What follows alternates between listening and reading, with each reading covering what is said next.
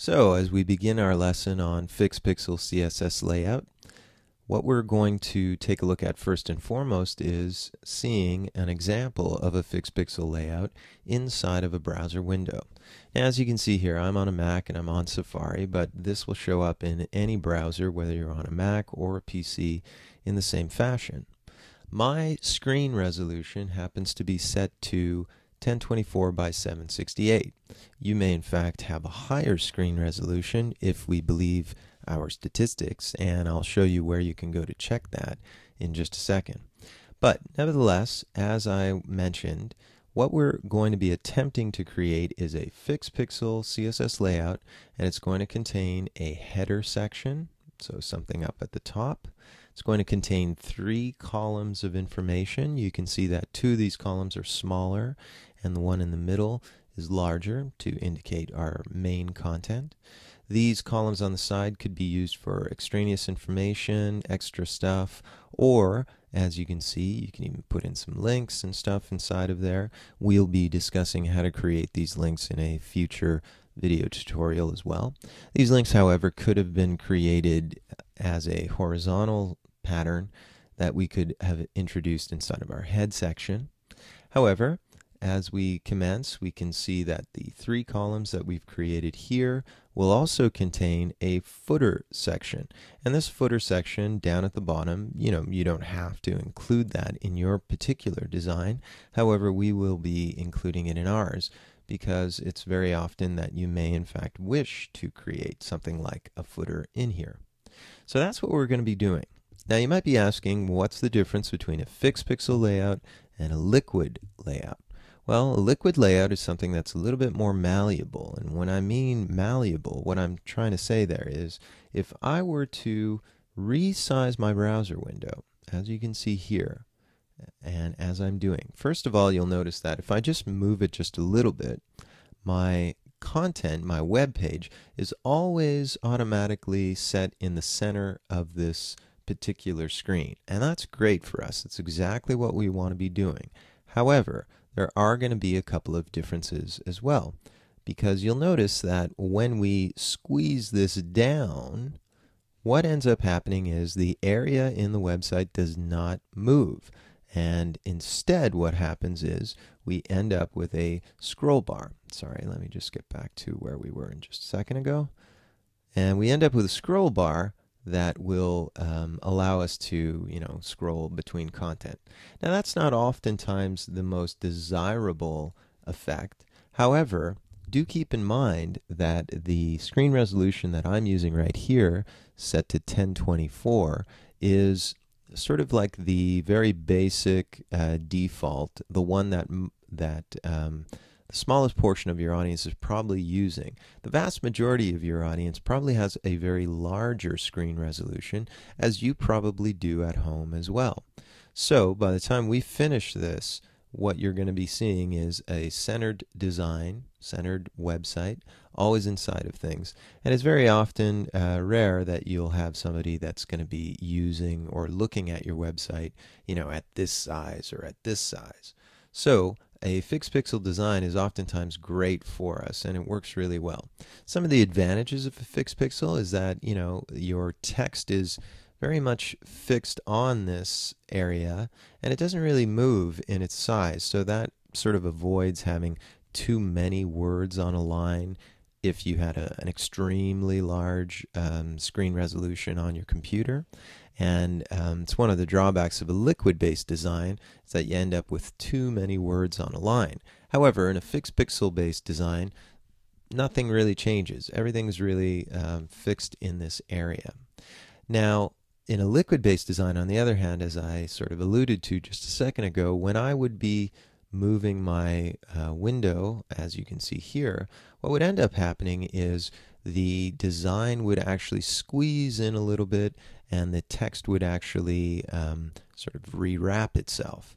If that got too small, that wouldn't look very attractive either. If it got too big, again, a little bit of a problematic issue because it's not really conducive to good legibility on your website. So, if you want to have a little bit more control, if you want to introduce other images that will work really well.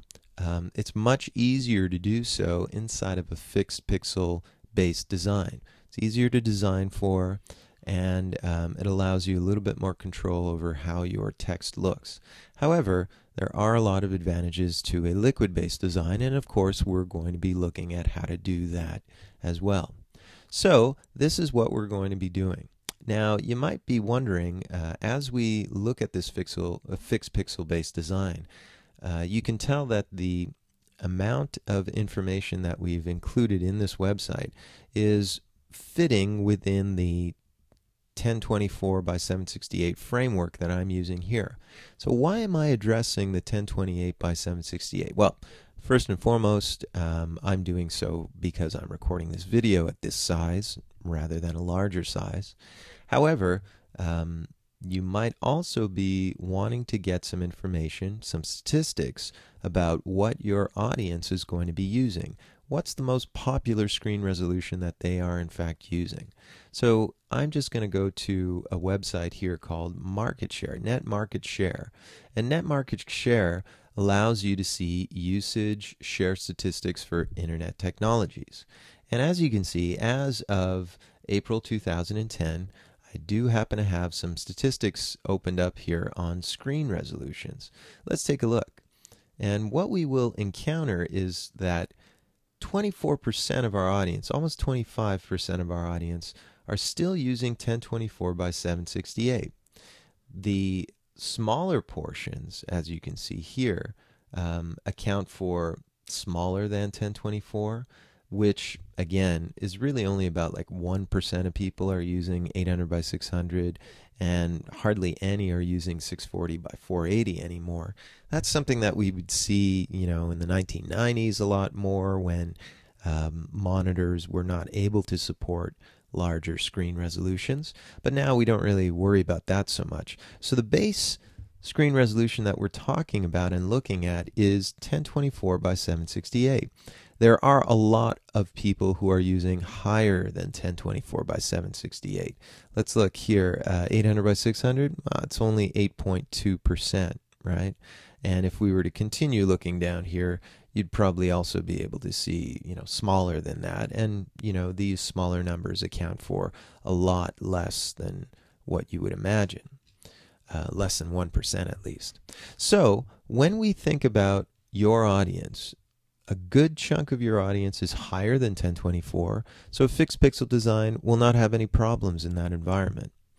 Anybody lower than 1024 would incur the scroll bars, but as we saw, you know, it's only like, you know, 2% of people that are lower than 1024. So why do we target a 1024 audience? Because 24% of people are looking at that. What that means is that's the lowest common denominator. If you had a business that did, you know, $1 million in sales a month, would you want to alienate 24% of your audience? Meaning, if I created a website that was larger than 1024, then 25% of our audience would have to have scroll bars, and that's not something we want to do. So we want to be able to allow 24% of our audience and more to be able to see the entire website. So based on this information, when we go about creating our own fixed pixel design, we will be targeting 1024. However, do keep this in mind. 1024 means the top of my computer screen to the bottom of my computer screen. There's a lot of junk that gets in the way. For example, you know, we got stuff on the top, you've got scroll bars here on the side, and other things like that. So when we go about creating our design, we're actually not going to give it 1024. We're going to make it a little bit smaller on the width, and that width will be set to about 960. So when we come back in the next video, we're going to start doing this inside of Dreamweaver, and we will be targeting 960 for our 1024 audience. And you've seen where you can go get those statistics as you continue in your web design career. Always check back on that, because perhaps in 5 years, 1024 will be inconsequential and nobody's really going to be using it anymore. However, we'll see how that goes, and we'll continue in this process until that day arrives. So when we start next video, we will be working in Dreamweaver to create our fixed pixel CSS layout.